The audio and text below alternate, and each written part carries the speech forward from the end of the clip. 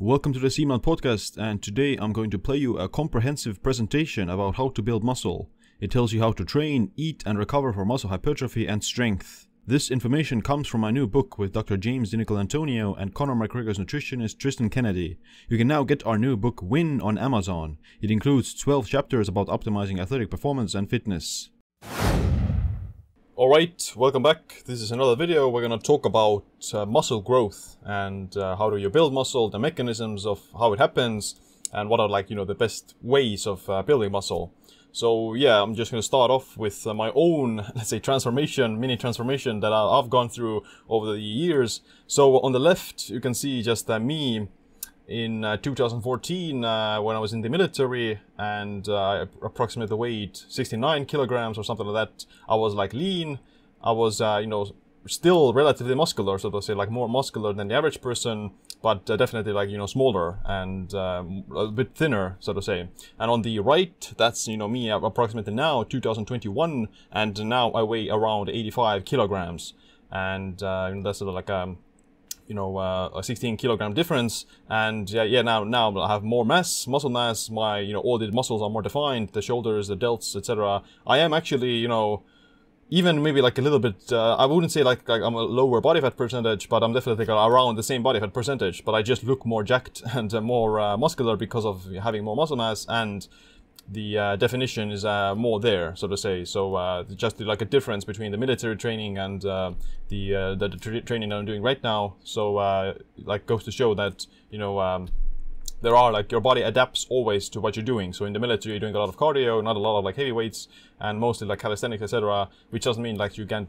build muscle. For sure you can. I did build muscle in the military, but there's a different ways of achieving that, which we'll discuss in this video in more detail. So basically, the process of building muscle is called hypertrophy, and there's different methods or different types of hypertrophy. But the main idea is that when you are putting your body under some sort of a stress, mechanical stress, mechanical stimuli, then your body responds to by building this muscle mass. And hypertrophy describes expansion of the already existing muscle. And there's a difference between hypertrophy and hyperplasia. So hypertrophy is actually the increasing of the muscle cells. The muscle cells just become more inflated and they get bigger. Whereas this is a normal muscle cell. Hypertrophy, a muscle cell experiencing hypertrophy is gonna be bigger than the normal muscle cell. And hyperplasia is actually basically the replication of the muscle cells, or the increase in the number size or the number of total muscle cells, which doesn't necessarily equate to having bigger muscle cells, so to say. So usually most of the process of building muscle, there's a bit of both that's happening, but most of the process of looking like a bodybuilder or looking bigger is related to hypertrophy. Muscle cells or muscle fibers themselves are also different, or they respond differently to different kinds of training, and there's different types of hypertrophy, like I mentioned. So there's a sarcoplasmic hypertrophy, which is associated with the increase in the sarcoplasmic fluid of the muscle, all the glycogen content, the creatine, other kinds of things that make the muscle cell look more bigger, essentially. And there's the myofibrillar hypertrophy, which relates to increasing in the number of these myofibrils, which are basically muscle fiber types. And the sarcoplasm is all this fluid, the water, the glycogen in between the muscles. Most of the training adaptations, let's say strength-based adaptations, are related to myofibrillar hypertrophy, powerlifting, lifting heavier weights, weightlifting, those kinds of things promote myofibrillar hypertrophy. And you get stronger and you experience this type of hypertrophy. Whereas if you're doing more like a bodybuilding type of approach, where you're using lighter loads but you're doing more volume, then that's associated with sarcoplasmic hypertrophy. So the pump and a ton of reps, a ton of sets. Whereas the myofibrillar is lower reps but heavier loads, heavier intensities, and thus more strength gains as well. So this is a Olympic gymnast and powerlifter, and this is like a bodybuilder. Muscle fibers are also different. So there's three types of main muscle fibers. Type 1 is called the slow twitch muscle fibers, and this is associated with endurance. They have basically a relatively low force output. They're not like explosive, they're not strong, but at the same time they have like high tolerance to fatigue. They're very hard to fatigue because they're like endurance fibers, and you can use them for like hours and hours, like walking, jogging, cycling, hiking. Those things use primarily type 1 muscle fibers, and they have a lot of these mitochondria in them, which gives them like more of this red type of look, and they can like basically utilize a lot of oxygen because of that, because of the high mitochondria. The type 2A muscle fibers are called fast twitch oxidative muscle fibers, and they're more explosive for sure than the slow twitch muscle fibers. They have a medium force output, medium fatigue, and medium amount of mitochondria, and they're mostly related to like this sarcoplasmic effect. Like you're not fully reaching maximum intensity, but you do experience relatively higher loads, higher mechanical tension than compared to like endurance sports. So this is again like a bodybuilder type of muscle fiber. And lastly is the type 2B fast twitch glycolytic muscle fibers. They're also sarcoplasmic, but they're also mostly like the myofibrillar type, that they're very high force, near maximum effort, and high fatigue as well. You can't use them for too long because you will get exhausted. Like sprinting, like if you were to put it on a spectrum, this is, you know, long endurance marathon running. The type 2A is like a 400-meter dash or something, and the type 2B is the 60 meter sprint, or the 100-meter sprint. You can't really do it any longer than, you know, 30 or 20 seconds. And they also have a lower amount of mitochondria because of that. The mitochondria are mostly related to a lot of oxygen consumption, a lot of energy production, and thus also like endurance and aerobic sports. Whereas the fast twitch ones are like explosive and power related, like a clean and jerk snatch powerlifting, again, is type 2B. And you know, your body, like I said, responds to these different training stimulus differently. The sprinter has a lot of this myofibrillar hypertrophy, a bit of sarcoplasmic as well, and this type 2B fast twitch muscle fibers. Whereas the marathon runner has the slow twitch muscle fibers, and thus they don't experience that much size as well, because they're you know, doing a different kind of training stimulus. What is then promoting muscle hypertrophy and muscle growth? Well, there are many contributing factors to that, but the main, let's say, key switch that I think a lot of people have heard about already is the mTOR complex. And mTOR is basically like this fuel sensor in the body that detects different kinds of stimuli coming from the environment, and based upon that is going to promote cell growth, cell survival, and muscle growth. So there's actually two main complexes of mTOR, mTORC1 complex 1 and mTORC2 complex 2. So mTORC1 is mostly related to this hypertrophy and muscle growth, cell survival, and the mTORC2 is mostly, it also promotes cell survival, but it doesn't have like this hypertrophy effect. It's mostly actually promoting cytoskeleton remodeling and like the actin skeleton, like bone density and the collagen tissue and the joints and that sort of thing. What promotes mTOR? Well, there's a bunch of things, and the most of it has to do with actually like excess nutrients, so glucose, carbohydrates, ATP, energy, amino acids, protein, oxygen. They are like needed for mTORC1 activation, and as well as a mechanical stimuli, which is, you know, training, the training overload, weights, sprinting, whatever it may be, calisthenics, all those things, they stimulate both of the complexes. And they're also like growth factors like insulin, like an IGF-1 as well, which is another growth factor. Growth hormone doesn't necessarily promote mTORC1, but it does promote IGF-1, which then does promote mTORC1. So yeah, the growth factor is basically the body detects growth and then turns on mTOR, which then sends the signal to the body that okay, it's okay to build muscle. You don't need to be catabolic like autophagy.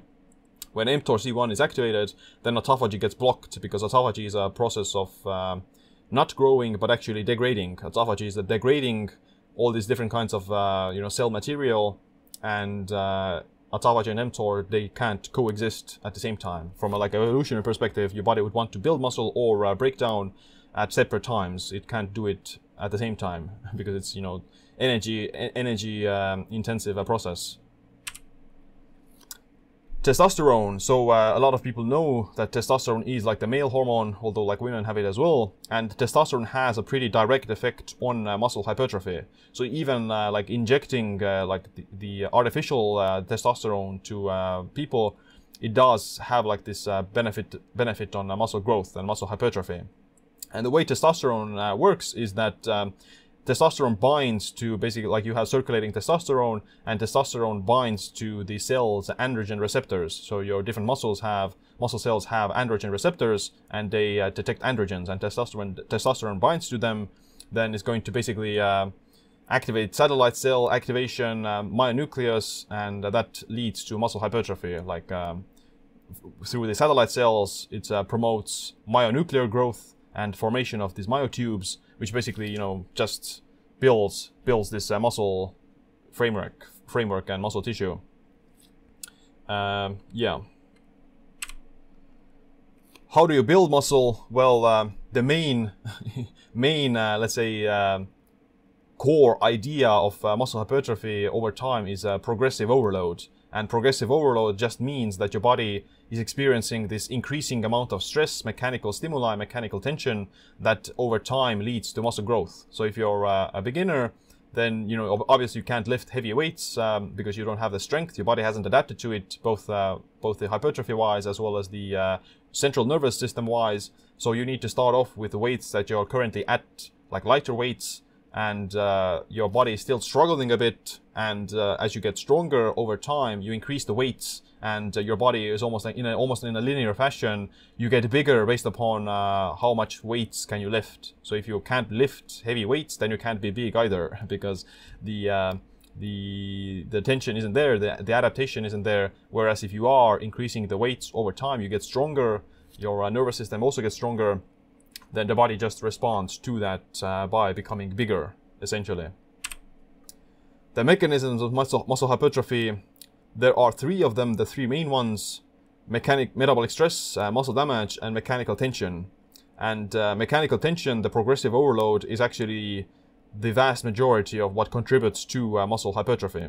So almost like, I would say that maybe like 70% is gonna come from mechanical tension. So 70% of your muscle growth is determined by progressive overload. How strong are you going to be able to get?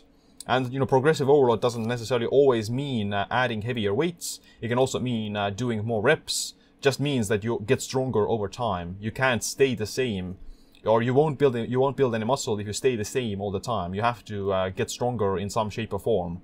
And you can also get stronger by improving the quality of your repetitions, like slowing down the repetitions, doing paused reps, and connecting to the muscle a bit better, because, you know, there's a lot of mind-muscle connection that also is in weightlifting and doing resistance training. So like doing, let's say, sloppy repetitions, you may get the weight off, but you're not really fully recruiting all the muscle fibers. You're not really fully recruiting all the type 2B muscle fibers to see this proper adaptation. So you need to be, like, there is like a very subjective difference between it's very subjective. Progressive overload is very subjective. What I mean is that, you know, you have to you have to subjectively feel that it's difficult, and the mechanical tension is going to determine that.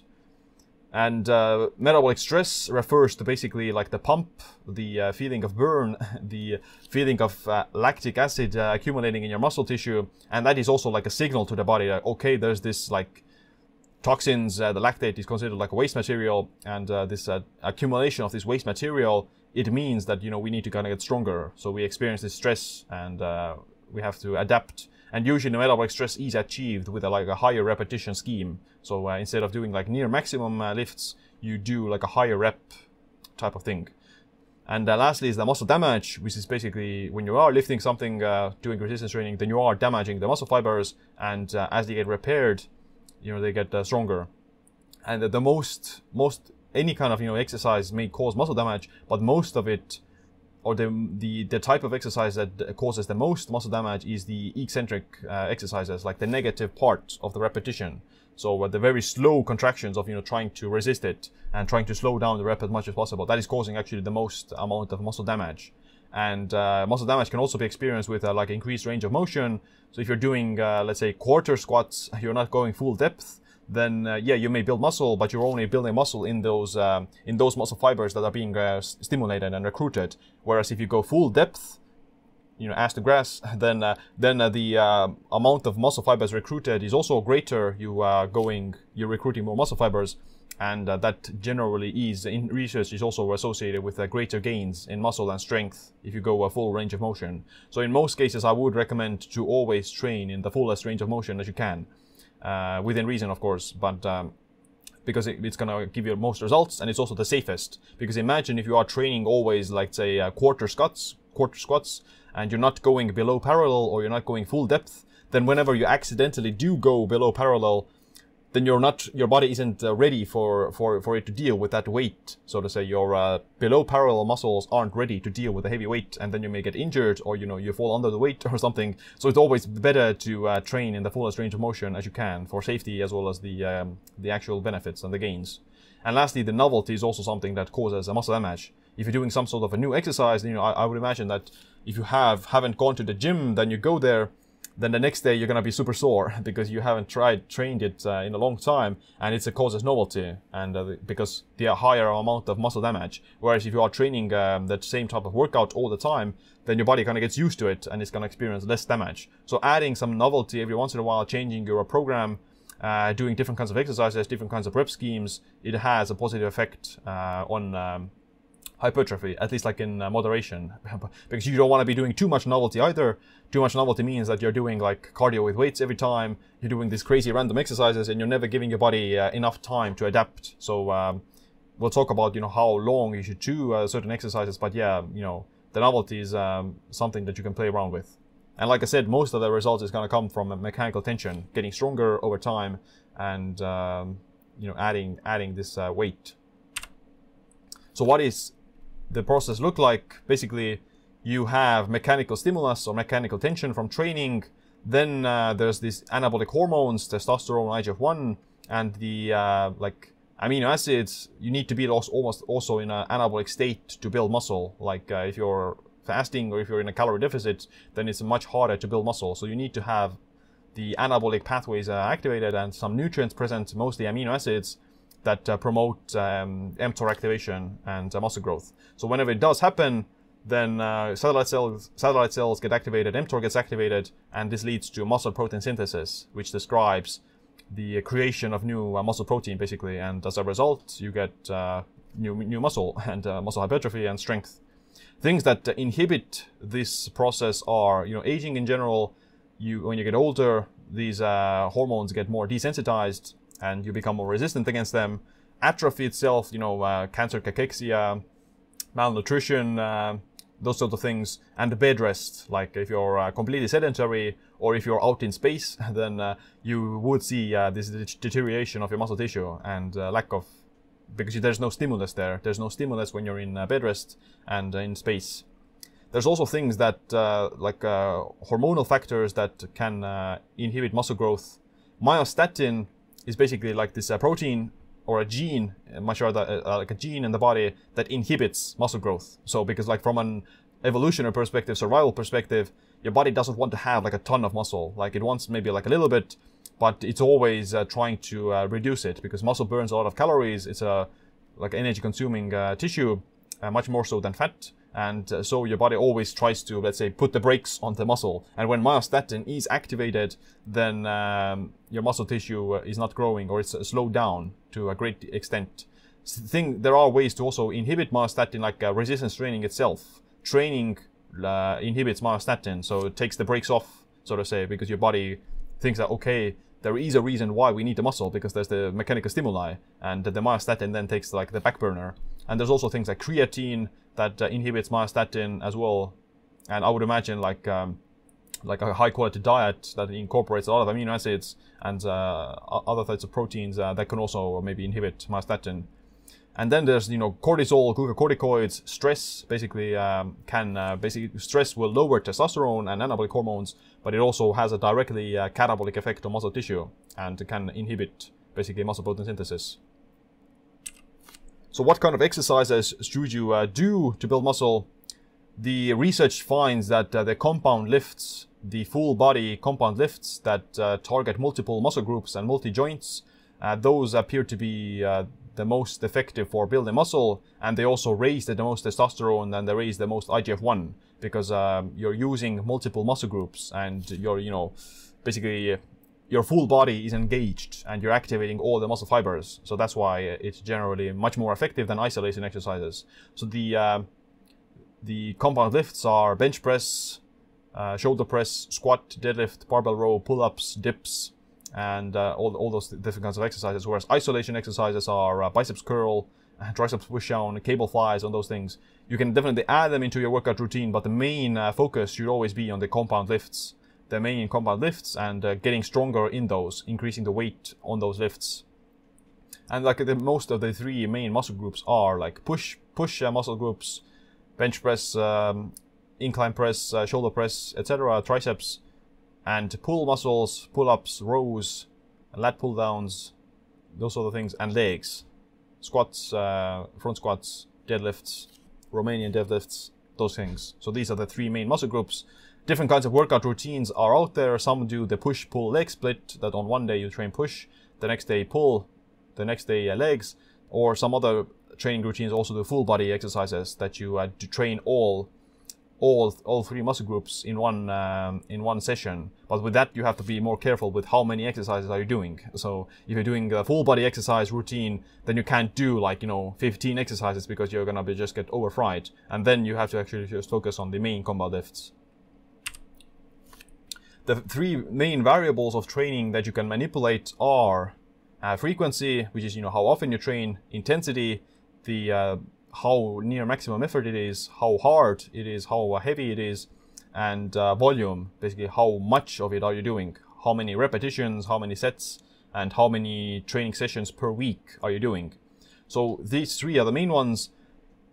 You can't really do all at once, so to say. You can't do high frequency, high intensity, high volume, because you're gonna get overtraining and you're gonna get fried. You're not gonna make any progress. So good training programs usually prioritize only two of them at once. So it's in a triangle. So you can do high frequency and high intensity, but then you can't do high volume. So let's say you train every day and you do a high intensity, you reach your near maximum effort, but you're keeping the reps very low. So you're doing only 3 reps, maybe 2 reps, and the sets also relatively low, like 3 sets, 5 sets at max.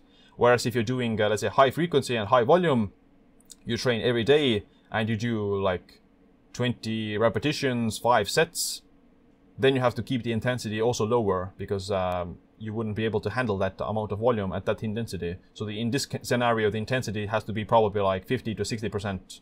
Like this would be like an example of a farmer or like a construction worker. High frequency and high volume, but lower intensity. So you're not really lifting near maximum weights.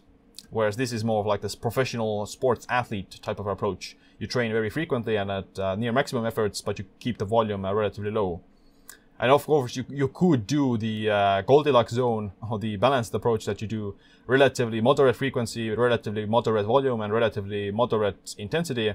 But then I would imagine that it wouldn't be enough to see like progress over the long term because you lack the intensity. So you do need to be tapping into this high intensity zone every once in a while to see like progress, because like I said, progressive overload requires this mechanical tension to be there.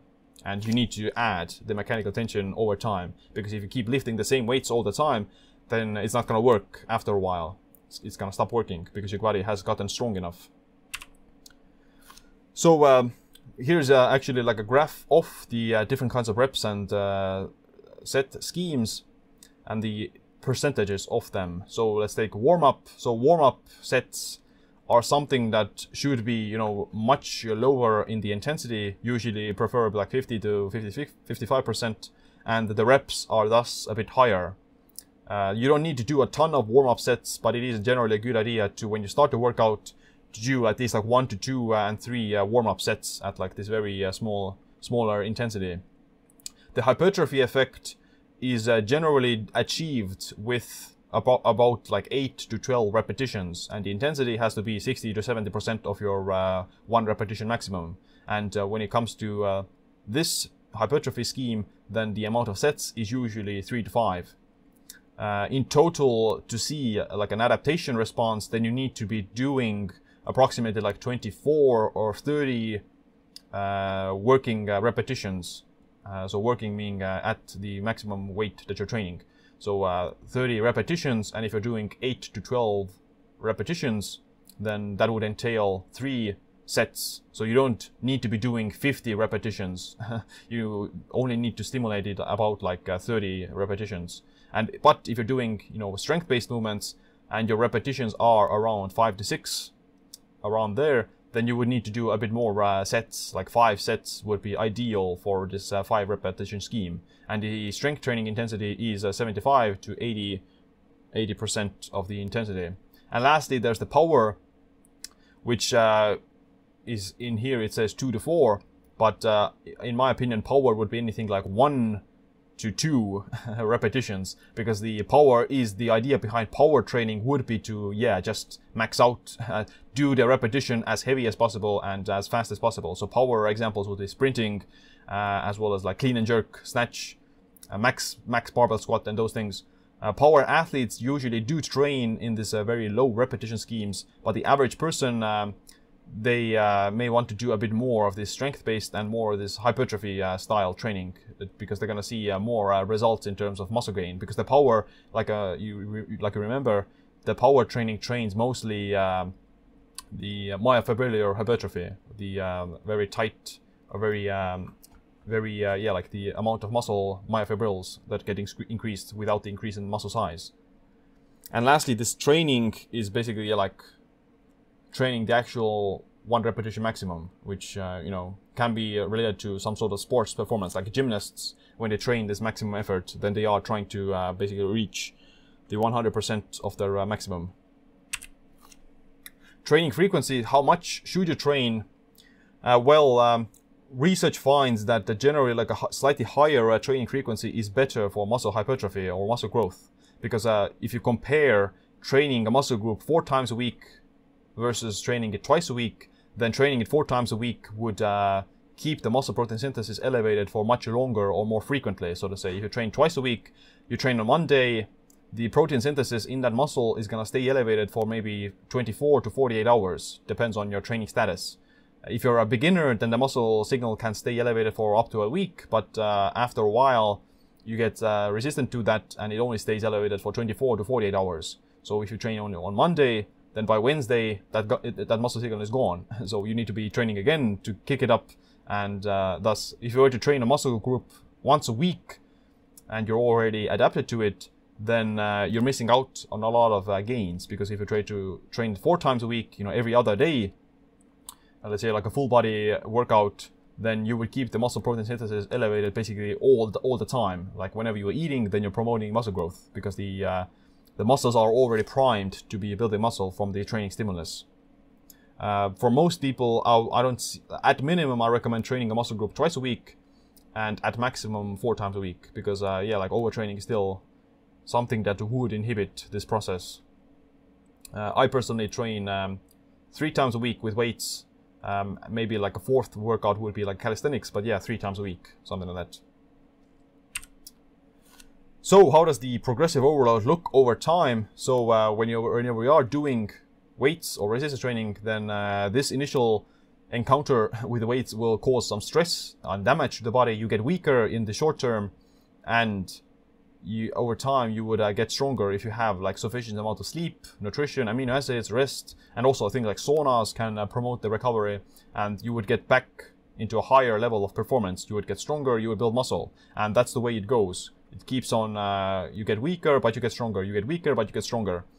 The problem is that if you get weaker and you aren't taking care of the fundamentals, you're not sleeping enough, you're not eating enough, you're experiencing a lot of stress, then you could get, weaker as well. You could degrade, you could deteriorate, and you can come back from those things, but it just requires a bit more effort. So yeah, over time you just need to take care of the fundamentals and repeatedly put yourself under higher amounts of mechanical tension and higher amounts of like metabolic stress and that sort of thing. And over time, you would see your performance increase. That's how you get stronger. That's how you build muscle, and that's how you also increase power and those things.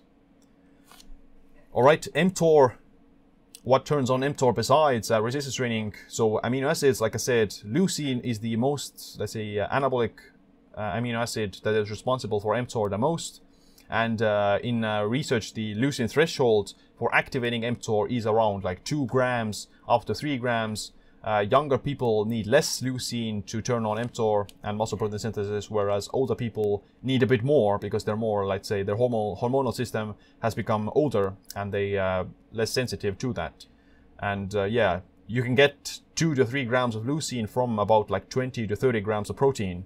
And yeah, eating anything less wouldn't be like optimal, in my opinion. Like if you're eating less than 20 grams of protein per meal, then you're missing out on a lot and you're not really doing any favors for muscle growth. So at a minimum, your meals should include, 30 grams, in my opinion, at least, and upward to 50 grams, or you can even eat 100 grams per meal, but 30 grams at least is the minimum. And there's also insulin and IGF-1 that also activate mTOR through another pathway in the cell. And yeah, insulin from carbohydrates can do that, IGF-1 from growth hormone, IGF-1 from protein as well, and IGF-1 from carbohydrates again leads to that. And the end product is muscle protein synthesis. How much protein should you eat? So the research is pretty clear on that, actually. Like, we already know how much is the optimal amount. When like the RDA is about like 0.8 grams per kilogram of body weight, and whenever you start increasing that upward to 1.6, then you will see increase in muscle tissue as a result of that. And it caps out at 1.6 to 2.4 grams per kilogram. So for, let's say, me, who weighs like 86 kilograms, then for me, that's, I try to get it at least like 2 grams per kilogram. So for me, it's at least like 170 grams, 175 grams of protein a day. If I go above that, that's fine, but I'm not expecting any additional muscle growth from that, because yeah, the research is pretty clear that you don't see any additional muscle growth beyond the 1.6 to 2.4 gram per kilogram mark.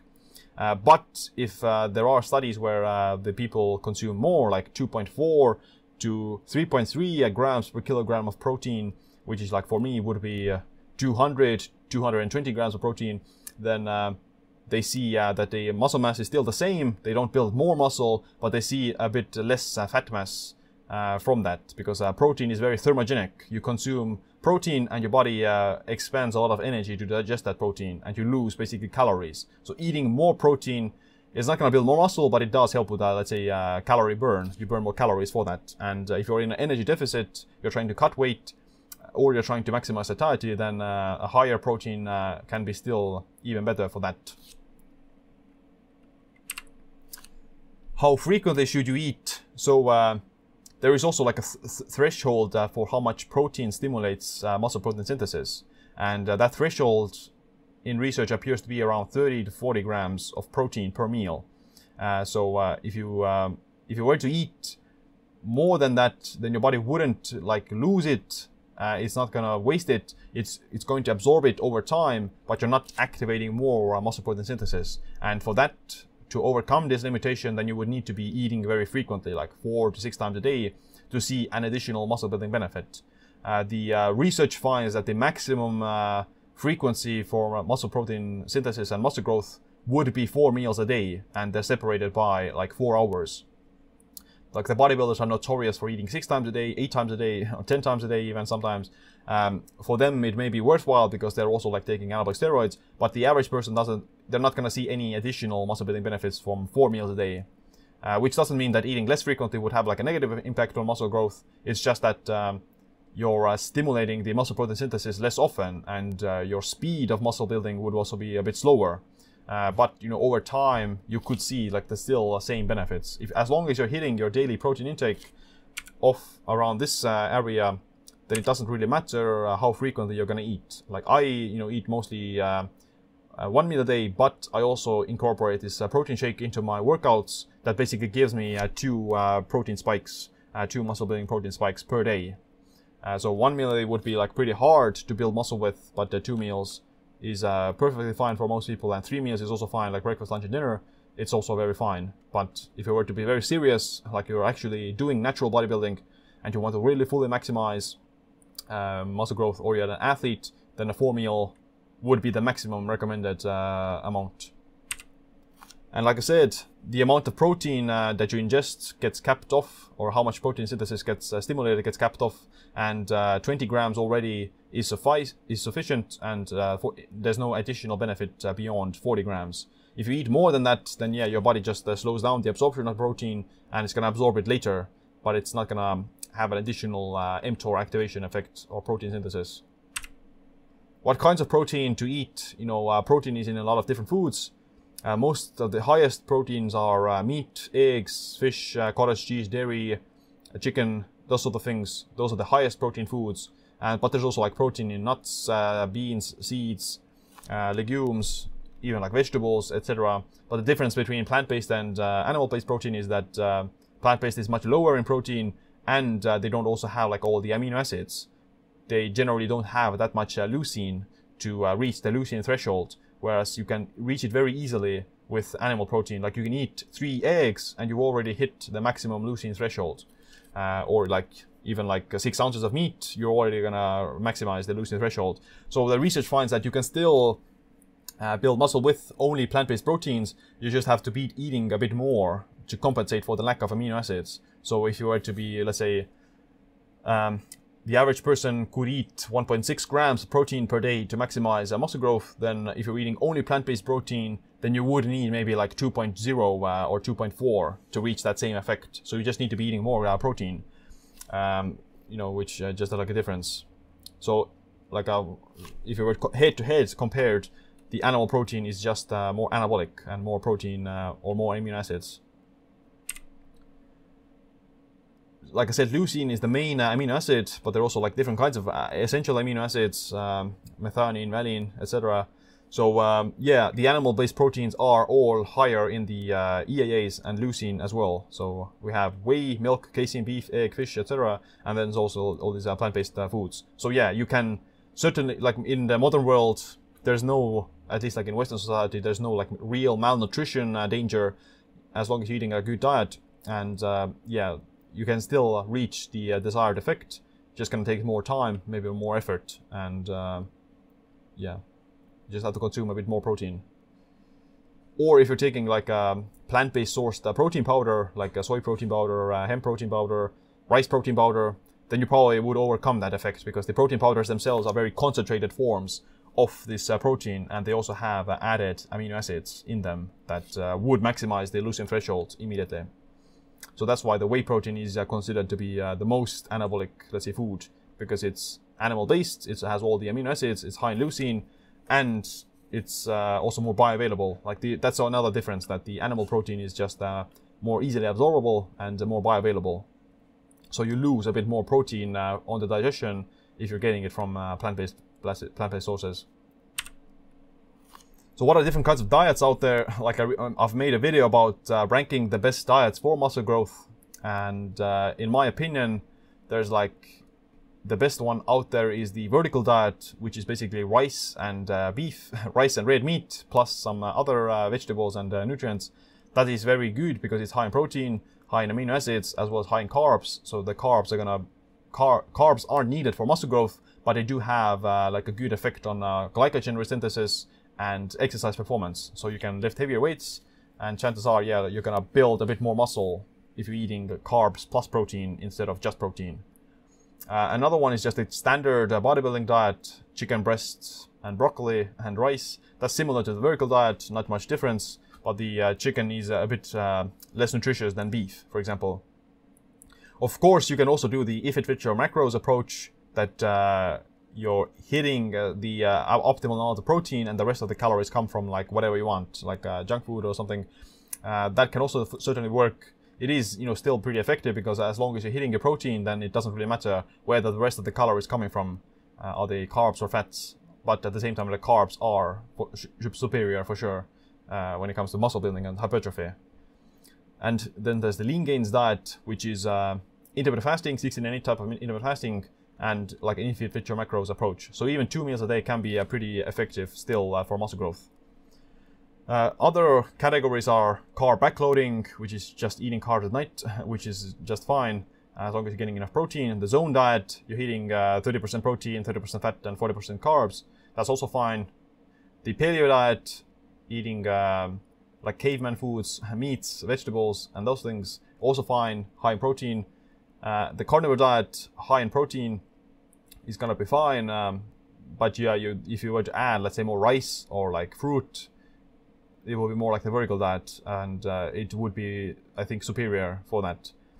And the gallon of milk a day diet. So drinking a gallon of milk. So milk is very high in protein, not high, but high in IGF-1 and high in leucine, and it does have anabolic effects.